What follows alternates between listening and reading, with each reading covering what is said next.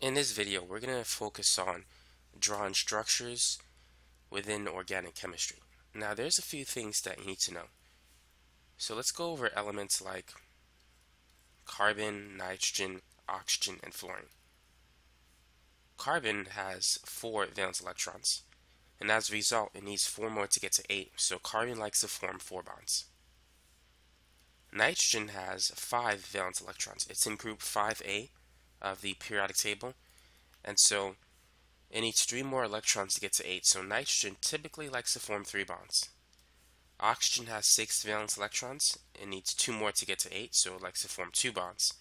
Fluorine has 7 valence electrons, and it likes to form 1 bond. So the other halogens like chlorine, bromine, iodine, they like to form 1 bond typically. Elements like sulfur, selenium usually like to form 2 bonds. So you're going to see that trend throughout organic chemistry. Now carbon, it likes to form 4 bonds, so typically it looks like this. Nitrogen, which likes to form 3 bonds, usually has 1 lone pair because it still needs 8 electrons. Oxygen, which likes to form 2 bonds, usually has 2 lone pairs. And fluorine, which likes to form 1 bond, typically has 3 lone pairs.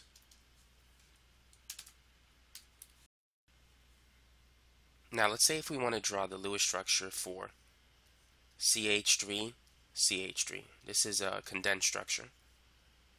This is the same as ethane, which can be written as C2H6. C2H6 is the molecular formula of ethane.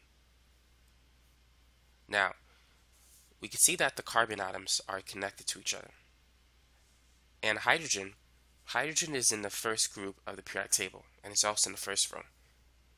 It has 1 valence electron, and because it's in the first row, it can only have up to 2, which means that hydrogen only needs 1 bond to get the 2 electrons that it needs. So hydrogen will always form 1 bond. So we have 3 hydrogens on the first carbon, so we can put it around it. And we have 3 hydrogens on the second carbon because it's CH3. And so this is how you can draw the Lewis structure for ethane. As you can see, every carbon atom has 4 bonds, which is the usual case for carbon. Now, what about this one, CH2, CH2? How can you draw the Lewis structure for this particular compound? Feel free to pause the video and try it yourself. So, this is C2H4, which is an alkene. Alkenes have the general formula CnH2n if it contains one alkene functional group. So we have the 2 carbon atoms in the middle, and there's 2 hydrogens. The first carbon atom has 2 hydrogens, and the second carbon atom also has 2. But we know that carbon likes to form 2 bonds. So what kind of bond do we have in the middle? Is it a single bond, double bond, or a triple bond? We know it has to be a double bond because each carbon has 2 bonds. They need 2 more to get to 8. 2 more to have 4 bonds, which equates to 8 electrons. Each bond represents 2 electrons. So this is ethene. It's an alkene that has 1 double bond. Alkenes are said to be unsaturated because you can add hydrogen to it. Alkanes are saturated. Now, what if you have the formula HCCH? How would you draw the Lewis structure? So we have our 2 carbon atoms. There's a hydrogen on each side. Now, so far each carbon atom has 1 bond. To get to 4, it needs 3 more, which means that we need to put a triple bond in the middle. And that's how you can draw the structure. This is an alkyne. Alkynes have triple bonds. Specifically, this is called ethyne.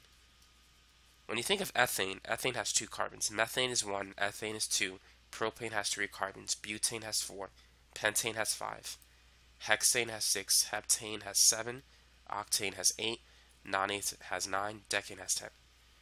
So this is ethyne. Now, the common name of this structure is called acetylene. It's very common in alkyne reactions. Now what about this one? CH3, CH2, CH3.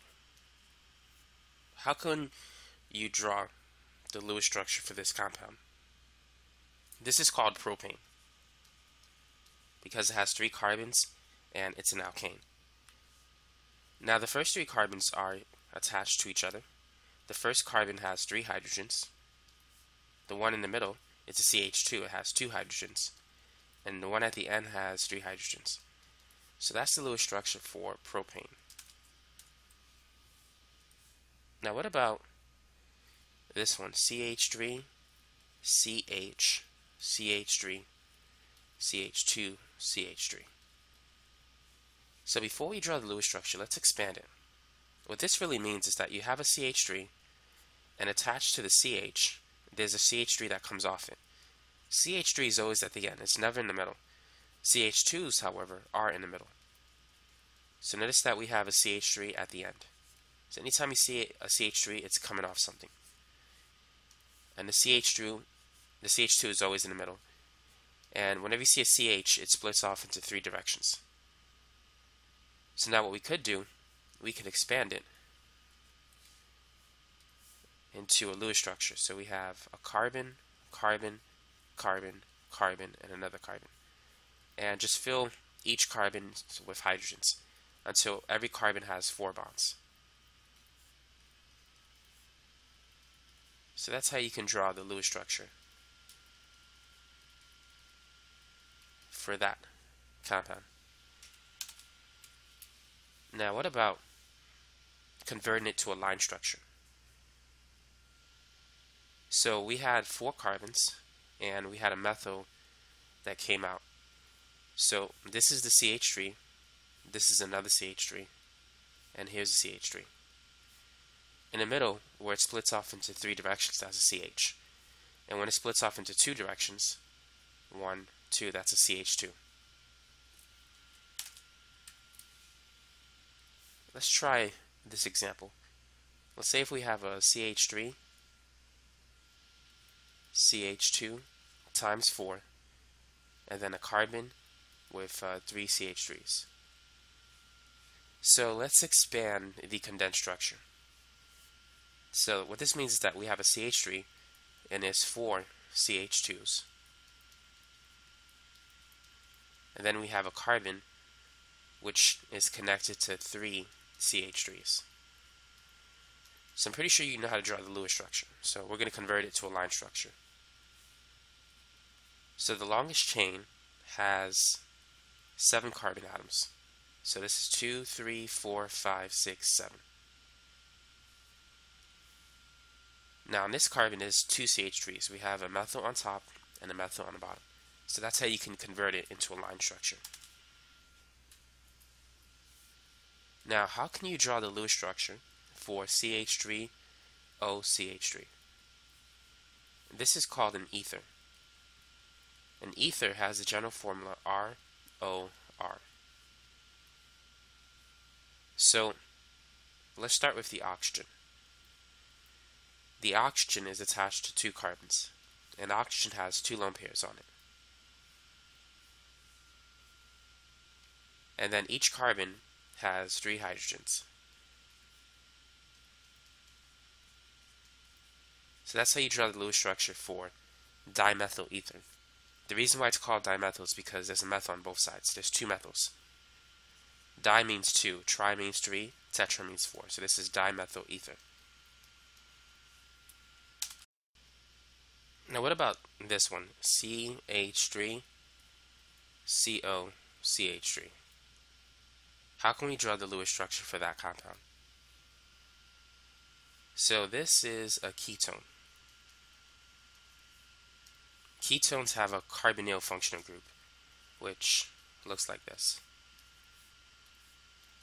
There's a double bond between a carbon and an oxygen. So the carbon in the middle has the carbonyl functional group. And whenever oxygen has 2 bonds, it's going to have 2 lone pairs. And we have a CH3 on the right side and on the left side. So there's 3 carbons. Instead of calling it propane, it's called propanone. The O and E This suffix is for ketone. How about this one, CH3OH? So here we have an alcohol functional group. One carbon is methane, but this is called methanol. So we have the suffix OL for an alcohol. So we have a carbon attached to an oxygen that is attached to a hydrogen. The carbon has 3 hydrogens, it's a CH3, and the oxygen has 2 lone pairs. So that's how you can draw the Lewis structure of an alcohol. Now what about this structure? Instead of seeing OH, what if you see HO? How is it different? So this functional group is an aldehyde. Whenever you see CHO, it's an aldehyde. And it contains a carbonyl functional group like the ketone. But the only difference is the carbonyl group is at the end as opposed to the middle of the structure. So how can we draw the Lewis structure for this aldehyde? So we have 2 carbons. We know the last carbon has the carbonyl functional group. And the hydrogen is not attached to the oxygen, but it's attached to the carbon. And then the other carbon has 3 hydrogens. So to name it, this is called ethanol with a suffix of al for an aldehyde. The common name is acetaldehyde.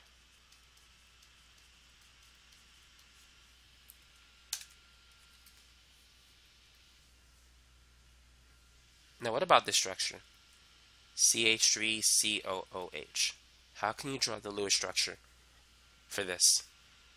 So here we have a carboxylic acid functional group.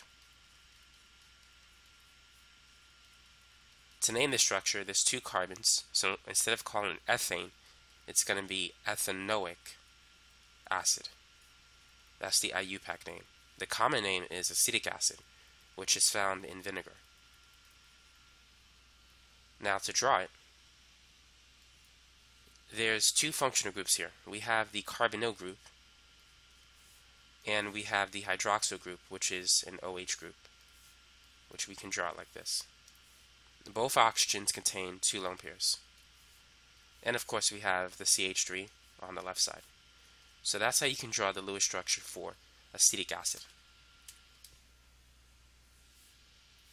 Now what about this one? CH3COOCH3. So this is called an ester. So we have 2 carbons. The first carbon is a CH3.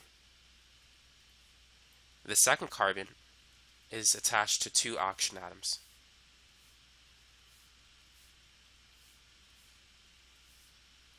And then the second oxygen has a CH3. So it looks like this. And each oxygen has 2 lone pairs. So this is an ester.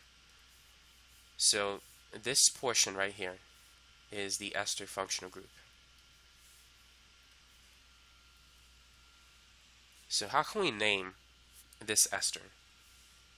So the left side, which includes the 2 carbons and the 2 oxygens, that is the acetate group.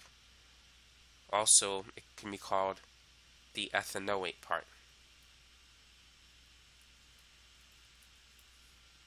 And this side here, that's just methyl. So this is called, when you combine it, methyl ethanoate. That's how you can name an ester. Now what about CH3, CH2, NH2? How can we draw the Lewis structure? And what type of functional group do we have? So this is called an amine. Whenever you see the functional group R and H2, this is an amine. So you can call it ethylamine, because on the left side we have an ethyl group, which is 2 carbons. So to draw the Lewis structure, we have a carbon attached to another carbon attached to a nitrogen atom. Now the first carbon has 3 hydrogens. The second carbon is a CH2, so it has 2 hydrogens. And the nitrogen also has 2 hydrogens, but it also has a lone pair. Typically, when you see nitrogen, it usually has 3 bonds and a single lone pair. But this is how you draw the Lewis structure for ethylamine.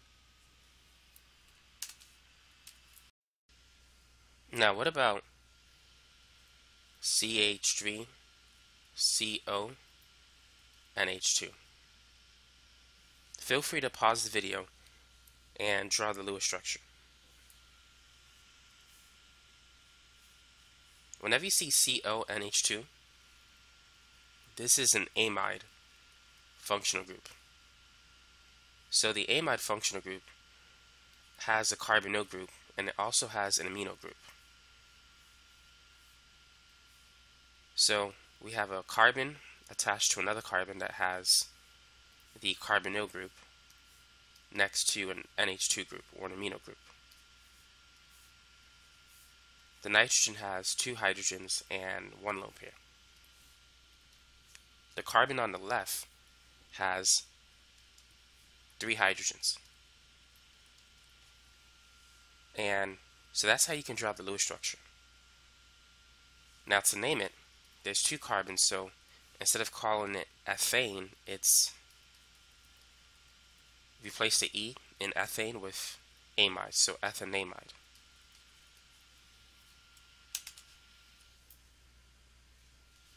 Now what about this one, CH3CN?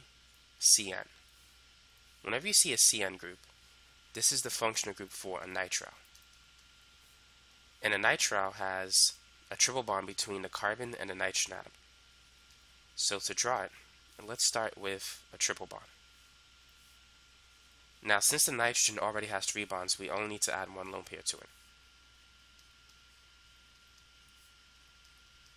So since there's 2 carbons, it's called ethane nitrile. The common name is acetonitrile. When you hear the word aceto or acetic, think of 2 carbons. So this is acetonitrile.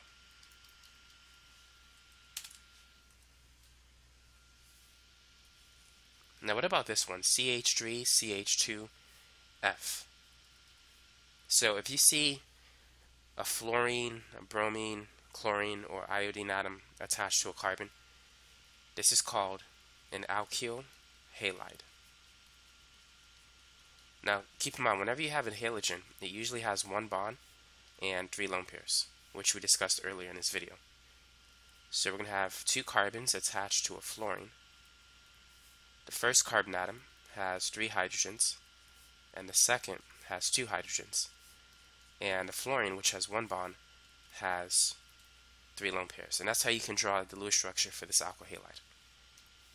So the common name is ethyl fluoride. The IUPAC name is fluoroethane. We really can't say 1 fluoroethane because it can only be on one of the carbons. You can't draw 2 fluoroethane. It's not possible. Whichever carbon the fluorine is going to be on, it's going to be carbon 1. So this is just fluoroethane.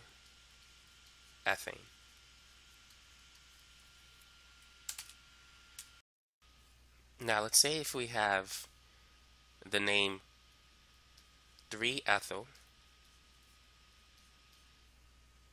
dash 2,4 dash dimethyl hexane. How can we draw the line structure for this compound? So the first thing we should do is draw the parent name. Hexane means that we have 6 carbons. 2, 3, 4, 5, 6. On carbon 3, we have an ethyl group which represents 2 carbons. And we have a methyl on 2 and another methyl on 4. So that's how we can draw the line structure of 3-ethyl 2,4-dimethylhexane. By the way, how many primary hydrogens do we have? And how many secondary hydrogens and tertiary hydrogens? How can you figure that out? So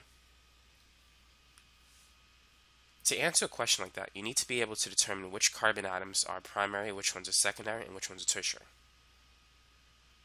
The carbons at the end, which are the CH3s, those are primary carbons because they're only attached to one other carbon atom. So these are all primary carbons.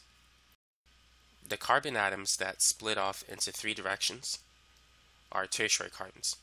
So this carbon is tertiary because it's attached to three other carbon atoms. So here we have another tertiary carbon, and this one is tertiary. Now this carbon atom is secondary because it's attached to two other carbon atoms. So this one is also secondary. So if you want to find out how many primary hydrogens there are, you can count it. A primary carbon has 3 hydrogens attached to it. It's a CH3. So because we have 5 primary carbons and each of them has 3 primary hydrogens, 5 times 3 is 15, so there's 15 primary hydrogens. Now, the secondary hydrogens, they're associated with the CH2s. So as you can see, because the secondary carbons are attached to 2 other carbon atoms, for them to have 4 bonds, they must be attached to 2 hydrogen atoms. That's why it's a CH2. And since we have 2 secondary carbons, each with 2 hydrogens, we have 4 secondary hydrogens. Now, a tertiary carbon, which already has 3 bonds to carbon atoms, it only has 1 hydrogen. So since we have 3 tertiary carbons, we have 3 tertiary hydrogens. So let's try another example. How would you draw the line structure of 2, 2, 3, 3 tetramethyl pentane? So like the other one, this one is not bad. We can start with the parent chain, which pentane has 5 carbons, 2, 3, 4, 5. We have 2 methyls on carbon 2 and 2 methyls on carbon 3. So you can also draw it this way. So that's it for that example. Now let's say if we have 3 isopropyl dash 4 sec-butyl octane. So to draw octane, we have 8 carbons, 2, 3, 4, 5, 6, 7, 8. Now on 3 we have an isopropyl group. An isopropyl group looks like this. And on 4 we have a sec-butyl group, which looks like this. And that's how you can draw it. So you need to be familiar with certain substituents. So this might be a good time to review it. So this is a propyl group. It has 3 carbons. An isopropyl group, it splits off into 2 directions. So you usually end with 2 CH3s. That's an isopropyl group. We still have a total of 3 carbons outside of the parent chain. Isobutyl looks like this. 1, 2, 3, 4. It splits off into 2 directions. Isopentyl looks like this. 1, 2, 3, and then 4, 5. Sec-butyl, that's normal butyl is just 4 carbons. That's butyl. The sec-butyl, you're going to attach it to the secondary carbon. This carbon is secondary before you connect it. Once you connect it, it's now tertiary. But if you don't count this attachment, you're attaching to the secondary carbon, so it's called sec-butyl. This is a tert-butyl group. Before you connect it, this carbon is tertiary. So this structure is the tert-butyl group. So make sure you're familiar with those common names. Now, how would you draw the Lewis structure of 2-pentyne? So if you see YNE, it's an alkyne. So pent, that's 5 carbons. And on carbon 2, which really is between 2 and 3, you're going to have a triple bond. So that's how you can draw 2-pentyne. Now what about 2-bromo dash 3-chloro, let's say heptane. How can we draw the structure for this one? So heptane has 7 carbons, 2, 3, 4, 5, 6, 7. We have a bromine on carbon 2, a chlorine on 3, and that's it for this one. Now, what about 3-chloro dash 2-methyl dash 1-hexene? So feel free to pause the video and try this example. So let's start with the hexene part. Hexane has 6 carbons, but hexene, we have an alkene. That means we have a double bond, and it's on carbon 1, which means it's between 1 and 2. On carbon 3, we have a chlorine, and on carbon 2, we have a methyl. And so this is the Lewis structure for 3-chloro, 2-methyl, 1-hexene. So what if we wanted to draw trans 3-hexene and cis 3-hexene? How would you do it? So let's start with hexene, which has 6 carbons. The double bond is between 3 and 4. This is trans because the hydrogens are opposite to each other. To draw the cis version, you want to draw it like this. So now the hydrogens are on the same side. So that's how you can draw cis and trans 3-hexene. Now, what if you want to draw cis and trans? Let's say 1,2-dimethyl cyclohexane. How would you do it? So cyclohexane is a ring with 6 carbons. So it looks like this. That's cyclohexane. And the 2 methyl groups can be cis or trans with respect to each other.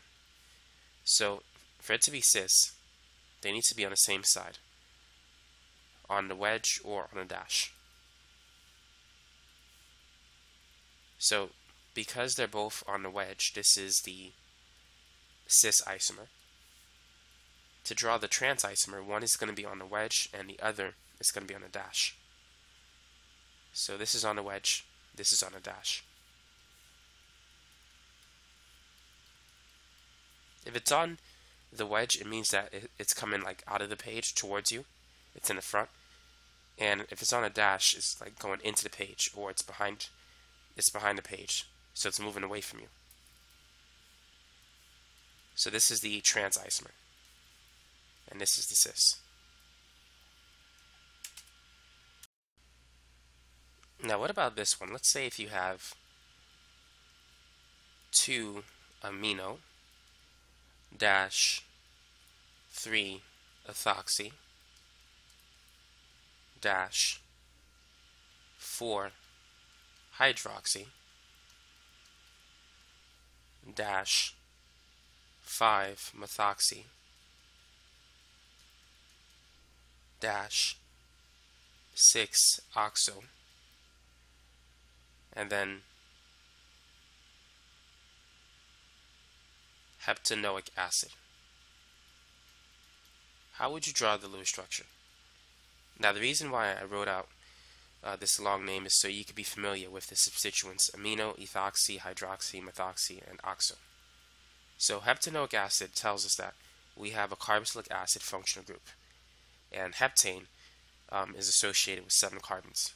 So this is going to be 2, 3, 4, 5, 6, 7. So on the first carbon, which will make it the carbon on the right, this is the carboxylic acid.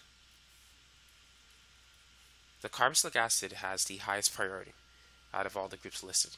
So therefore, that means that this is carbon 1. And so carbon 2 is the next carbon. We have an amino group on carbon 2. An amino group is simply an NH2 group.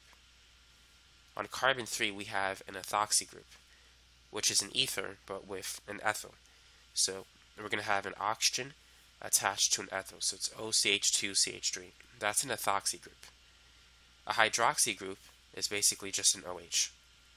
That's on carbon 4. And on carbon 5, we have a methoxy group. So instead of being OCH2CH3, it's simply OCH3 because CH3 is methyl and CH2CH3 is ethyl. So ethoxy versus methoxy. Hopefully you see the difference there.